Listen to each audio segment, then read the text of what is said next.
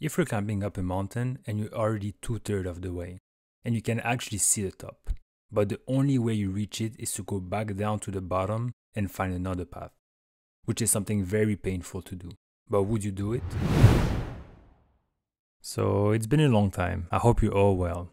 After publishing my 69th video, I took some time off YouTube to focus on the Discord mentorship. Running the Discord was taking me much more time than I thought, but at least it was worth it. Many were able to pass challenges and even get founded in there, so I'm really happy and it's been really great to see. But I also wanted to help people in here on YouTube as well, especially today because I wanted to expose myself a little bit, and we'll be looking at my old trading journal, when I used to trade the classic retail way. I did hesitate before showing this trading journal in here on YouTube, but I thought there's nothing to be ashamed of. It actually shows me that I've been able to adapt and grow. And it's not part of my past, and I think a lot of people can relate to that, especially ICT and SMC students. So it's okay, like I don't really mind.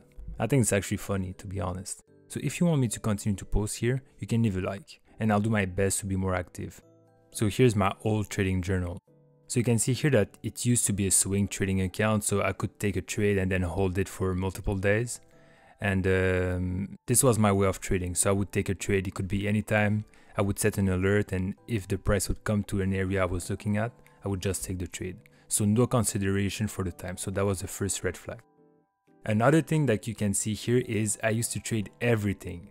I would go in GBP-CHF, AUD, NZD, random instruments like CAD-CHF. I used to trade silver because I didn't like gold too much. So that's another issue right there. You should focus on one single instrument, preferably in one single trading session like the New York Kill Zone or the London Kill Zone, and get a professional at it. So that's another problem I had in the past. And you can see here that I logged in 102 trades. So that's the main subject for today's video is, even though I spent hundreds of hours, first of all preparing my journal, so you can see here I have custom statistic that was specific to this trading strategy. So look at here. I spent countless hours setting up my trading journal. I had different custom statistics. I had what was the currency so I could understand which pair I was best at. I used to look at the daily. Is it ranging? Is it an uptrend, a downtrend, an EMA? I used to use the 50 EMA. I used to look at the 4 hour, 1 hour, and then even 15 minutes. So that's also something I'm trying to implement a little bit more, especially since I updated my strategy in the Discord. I talked about that with the other members. I'm trying to add a bias to my trading. This is something I'm not using a lot, but I've been working on that lately. But to continue here, you can see that I used to look at some conference like different fibs level. Is it a third touch on the trend line? Is it a fourth touch on the trend line? So you can see very little way in here. Double tap. What was counter to my trade? Did we have a potential counter, higher low or lower high? Did we have a news? Did we get a close above the 78? So that was for me in the past something to invalidate a trend. I had a different take profit level, so the minus 27, maybe some people knew about that. And look at all the time I used to spend on my journal. But then it came a time where I saw that clearly what I was doing was not working. So you can see here, some good trades, some bad trades, you know, I was profitable, but overall, I knew something wasn't right at that point. A lot of break even. If I wanted to do that the rest of my life, I couldn't just keep up on that. There were too many break even. This wasn't normal. I had a lot of stop losses. I had some good trades, but this was around the time where I started looking into ICT because another YouTuber, I don't know if you know Johnny Godfrey, I saw that he was also switching to a different strategy. So I also started looking into ICT, and then I never looked back from there. But just for fun, let's just look at some trades. I'll show you my analysis. So you can see here a lot of trend lines. I had here a resistance level. So what I loved to do in the past at least was to wait for a third touch on the trend line with another counter trend line. So I think this is a wedge. So I used to wait for the break, retest, coming into this trend line right there. Preferably with a touch of the EMA, so that was my golden setup.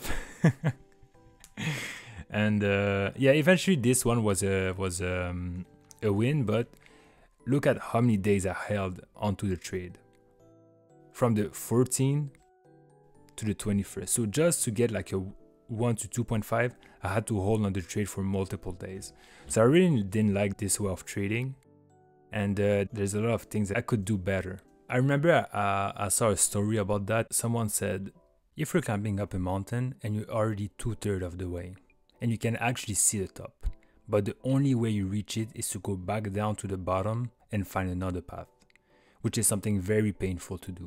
But would you do it? That's one of the reasons why most fail. But that was, to be honest, a very difficult decision for me, because I spent all of this time working on a single strategy, putting all of my effort into my journal. As I told you, I journaled 102 trades, but then I had to decide, okay, this is not working, let's take a step back and then start from zero. Yeah, to be honest, that was one of the hardest decisions I made, but it was worth it, 100%. Let's look at this trade right there.